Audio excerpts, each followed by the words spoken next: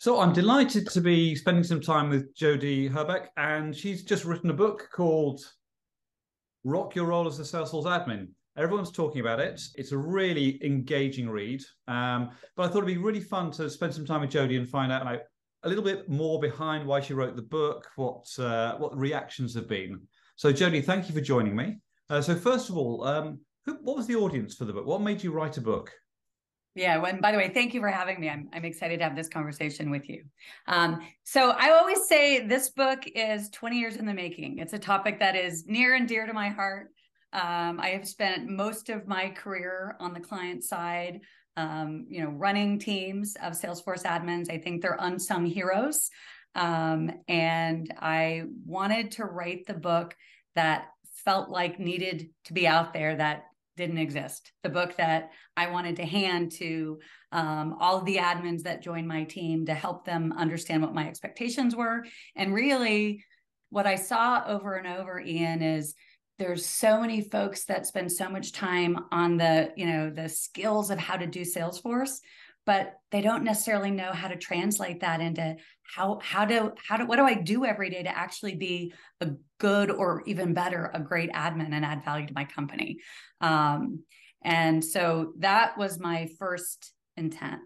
The second reason I wrote the book, which is equally important to me, is something that we can talk about that I feel very strongly about. I call it the Salesforce Admin conundrum, which is the more value that a Salesforce admin provides, the busier they get. And I've certainly experienced the burnout. I've probably perpetuated it, quite frankly, as a manager. And the idea is, everybody starts seeing, what this tool can do, what this application do, what this Salesforce admin can do. I always say, suddenly the proposal team wants in and the marketing team wants in, and you've got more users to support.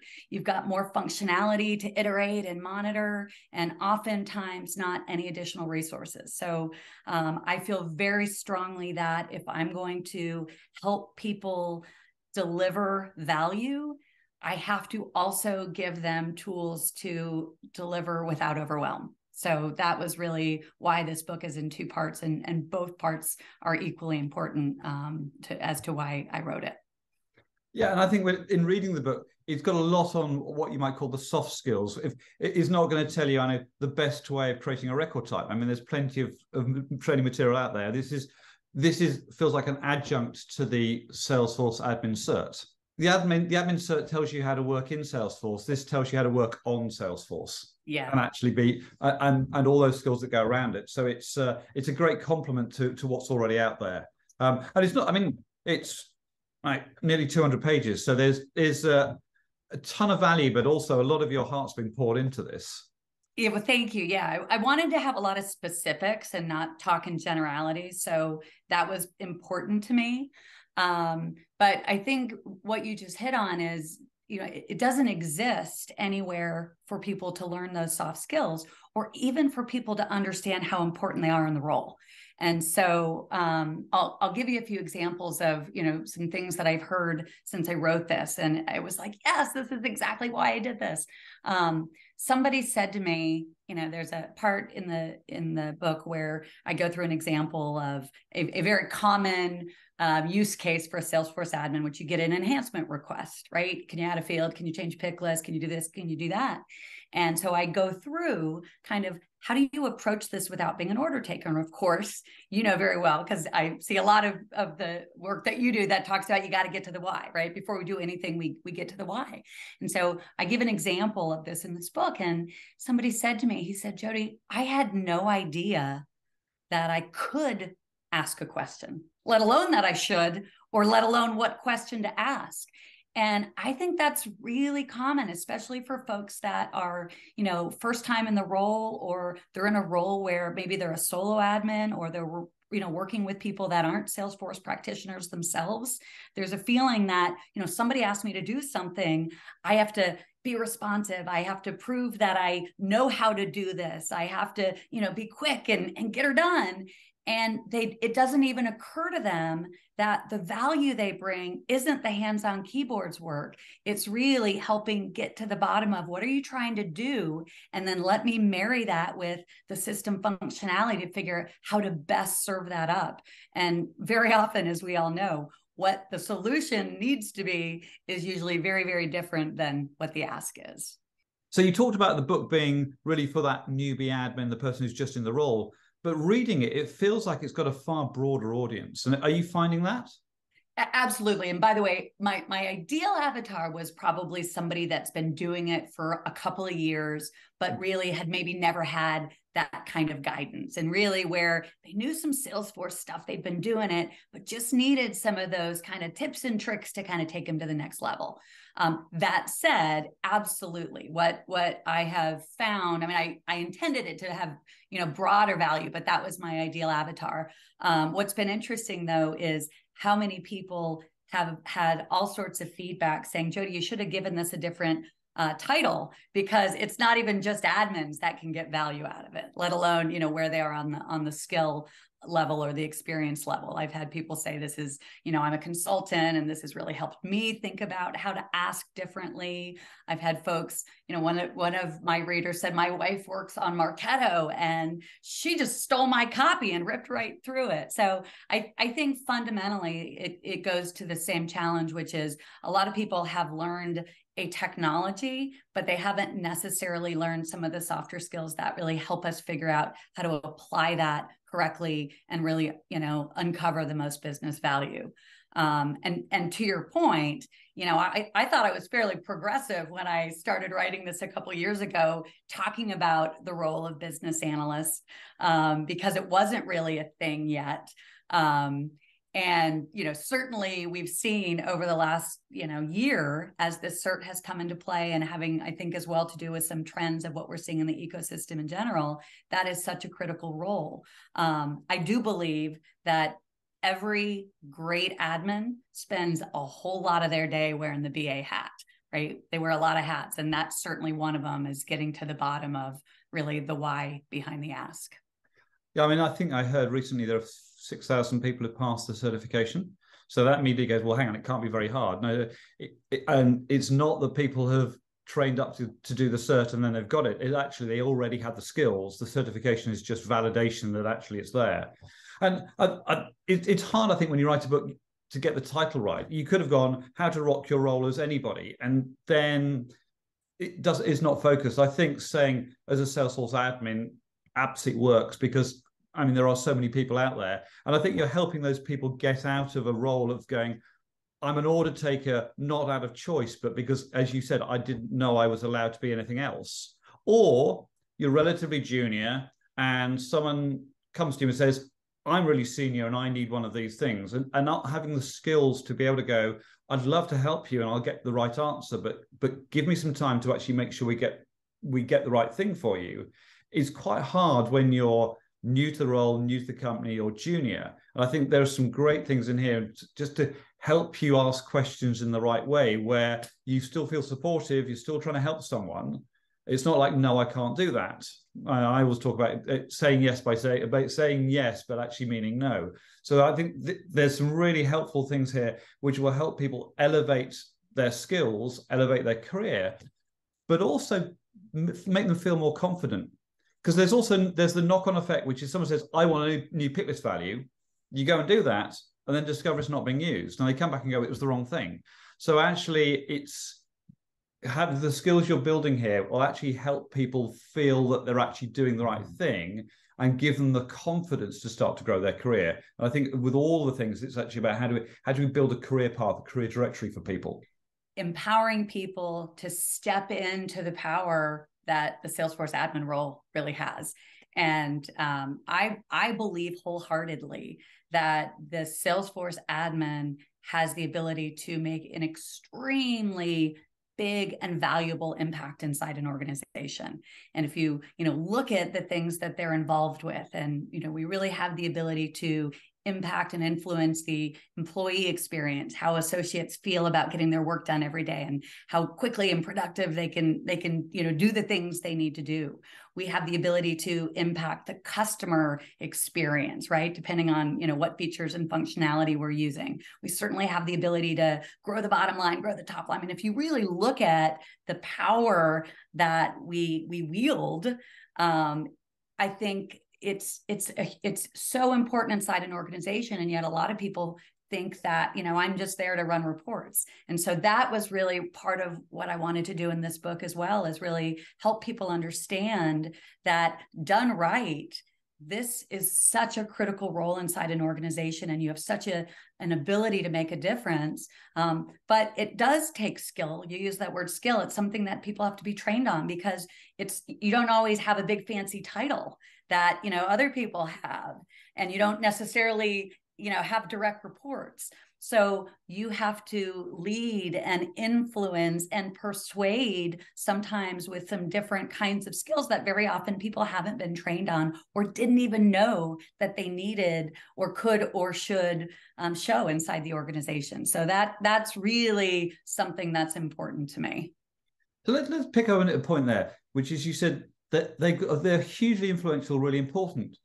But I think that the title is quite demeaning. I mean, I started Salesforce 20 years ago, and a Salesforce admin was just that. You could add users, you could do reports. An admin is not that anymore. And an admin it feels more like a product manager. And the question is it time for us to start rethinking what that role title is? It's funny. I have a very vested interest now that I've written a book, right, called, Rock Your Role as a Salesforce Admin, to make sure that title stays relevant. But the truth of the matter is, I absolutely think that it's time that we have some conversations as an ecosystem about rethinking the role, rebranding the role. I don't get into a lot of that in this book, because this book is really focused, again, on the things we've been talking about, the soft skills. But the truth of the matter is, the job is so much bigger, certainly, than the name entails, but even just the breadth of skills that are required now, as the technology becomes more complex, and as it has really started moving from a tactical kind of operational tool to a very strategic enterprise platform in a lot of organizations, and just the broad range of things that we are expecting an admin to know. And I always use the terms front of the house and back of the house, hearkening way back to my days in food service, where, there's front of the house skills that are all these things that we've really been talking about, that are specialty areas in and of themselves, right? Being able to interact with users and map business processes and identify where you can improve business process and negotiate with stakeholders and manage the project. Like, those are all big parts of the admin job.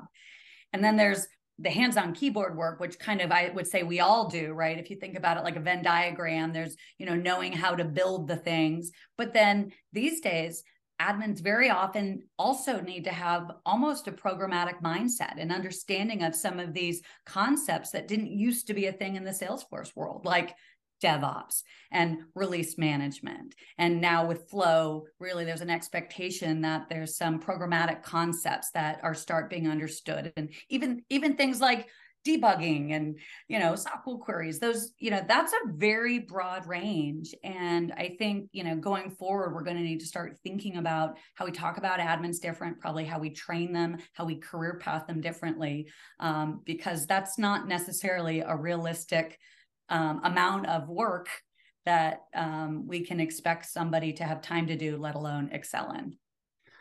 And also, the other part of that, when you talked about release management, is actually grouping functionality into releases. When no longer we add a field, we're building applications. So, I mean, obviously, I run an ISV. We have a product management team, because we think about releases, we think about a roadmap, we think about how we prioritize those changes.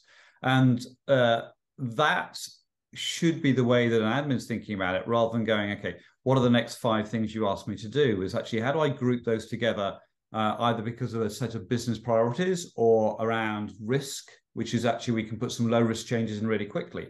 So there are some things which are higher level than the order taking. It's actually now, how do I actually group these things together?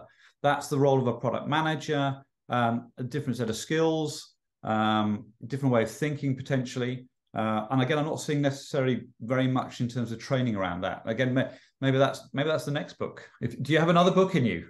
Well, yeah, I've actually, when Salesforce met product is one that I've contemplated for sure, because I think you hit it on the head.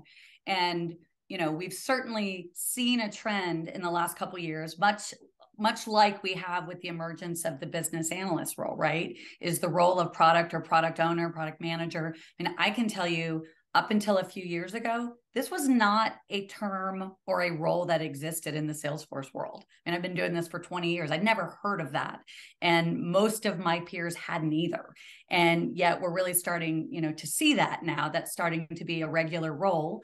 And I think for all the reasons that we've been talking about is, there's a reason that somebody can't do it all. There's a reason that we need to be more strategic about what we're building, what we're releasing, how we're doing it, where the real business value is. But I think to your point, there's a bit of a gap between where's the training on this? There's no cert, right? And I think as much as we're starting to see teams look and feel, similar to any other team that manages part of a technology stack, with traditional software, there are still some things that are different when you're building on the Salesforce platform.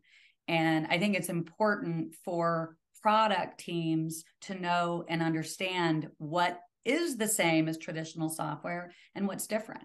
And, what I mean by that is, sometimes when we're building custom software, we kind of walk in with that clean sheet of paper and start thinking about, in a perfect world, what do you want? What are you trying to solve?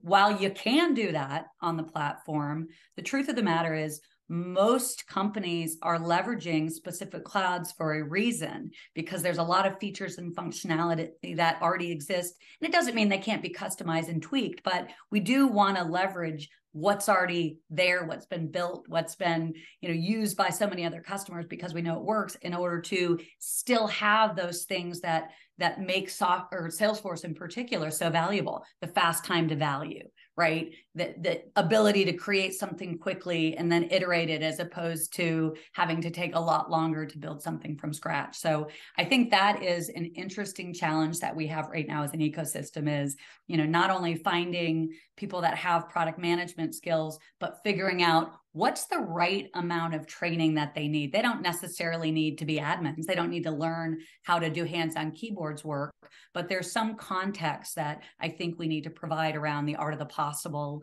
how the platform works. Again, what's similar, what's different than traditional software, so they can really help us leverage the best of the platform as we start moving toward more sophisticated ways to deliver change.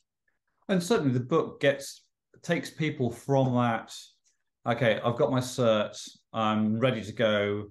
Well, you're kind of not. You now know how to configure the application, but you haven't got a fully formed admin set of skills. So I think the book is got to be the on-ramp to all of that. So I mean, you can't be a product manager, you can't have product management principles unless you understand how Salesforce works. That's the admin cert. But also a lot of the skills that you talk about in the book and some of the examples you give are all the things that you would see as part of that business analyst, product manager type role. So what surprised you most? I mean, when you write the book, you've got an audience in mind, you've got some a particular marketplace. Then you write the book, you then get it published and people start buying it. What surprised you about some of the reactions? First of all, I have to say, I couldn't be more pleased. And it's hard to put a book out in the world. I mean, you've done it, you know this. That's what surprised me the most, was just actually how hard it was to hit publish. So having done that, I couldn't be more pleased with the reaction, and just how it has kind of taken on a life of its own, and how many people have told me that, I heard about this from a friend, or so many people that I finally had to buy it. And what's been, most fun for me is the calls and the DMs and the emails I'm getting with people telling me very specific use cases. Jodi, you're not going to believe this. I had this issue the other day and it sounded exactly like this thing. And so I went and I read the book, and then I went back and I suggested we should do a mutual plan, which is something that I talk about in the book, or whatever that is. So that has been very rewarding. Also, it's been interesting to me how many folks are readers who don't yet have their first Salesforce job. And what they have said to me on more than one occasion is, your book helped me figure out what that job actually entailed. They said I had done the trailheads, and I started, understanding the platform itself, but couldn't figure out what would I actually be doing every day. So a lot of people have told me that this has helped them paint the picture for what does a day in the life look like for a Salesforce admin. You can read it and then apply it in the workplace and go, hang on, this works. Which I think that's really important, that you've written something which people can apply to their job, and they can actually see it making a difference. So I'll tell you, one of the biggest compliments I had was somebody showed me a trick, Franklin, who he does this with lots of books, so I shouldn't take it as such a compliment, but mine was included. He actually takes books that he wants to reference to Kinko's and gets them spiral bound because they're easier to reference on the desk to go back and highlight or find something you're looking for. So I thought that was a cool trick and felt like that was quite a compliment. But that's really how I designed the book. So I mentioned in the beginning that, it really was designed to be a reference book. I think that depending on where you are in your career, you're going to read it and get something different out of it. And it was kind of designed to say, kind of go through and, see what resonates with where you are right now with what's going down on any given day. But my hope was it would be the kind of book that on those days where you're struggling with a stakeholder, or you're feeling overwhelmed with your queue and kind of looking for some ideas of, what do I do to kind of get out from all of this? Or what are some tips or tricks I can do to, figure out how to move this project forward? Or if I have a stakeholder who's not engaged, what are some specific things I can do to be able to either get them engaged or, get this off my project list? I wanted this to be the book that somebody kept on their shelf and picked up and went, I think I read about that. And go back to a dog ear and a highlight. Somebody else said to me, Jodi, I'm so sorry I've highlighted this so much. And I said, I can't think of a bigger compliment. To me, a valuable book is one that is dog-eared. It's, water logged because you took it to the beach, and, you take it everywhere you go, and it's worn out. So those to me are the biggest compliments I can get. And it means that it's doing what it's supposed to, which is being a reference that people can actually act on. So is it going to be out of date with Winter 23? Heck no. No. And I'll tell you why. I wrote this book intentionally to be evergreen, and that was fairly easy to do because it's not a book of how to do Salesforce. So I do reference some certain features and functionality as it, pertains to an example that somebody might be working on, or to, show how we can constantly be mirroring or marrying Salesforce features and functionality with business pain points. But I did intentionally write it so that the lessons that are in there are going to be valuable, hopefully for quite some time.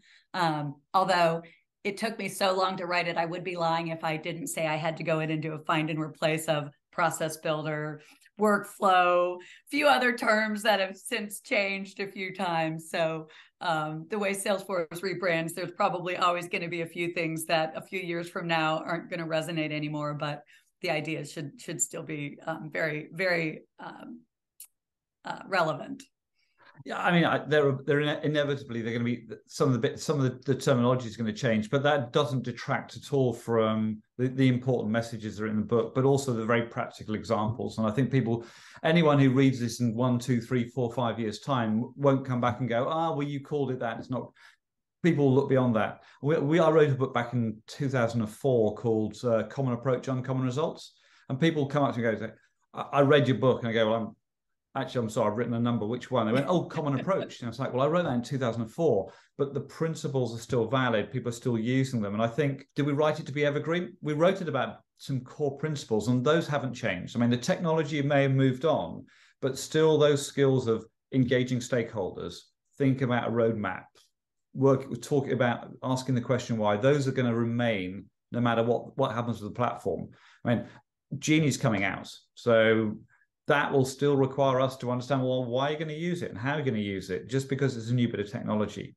The book's fantastic. There's so much in there. Have you got 1, 2, 3 takeaways you think an admin should get from this? Yeah. So I think, at the most basic level, it is the skills to recognize the impact and the power that an admin has if they can transcend beyond the order taker role.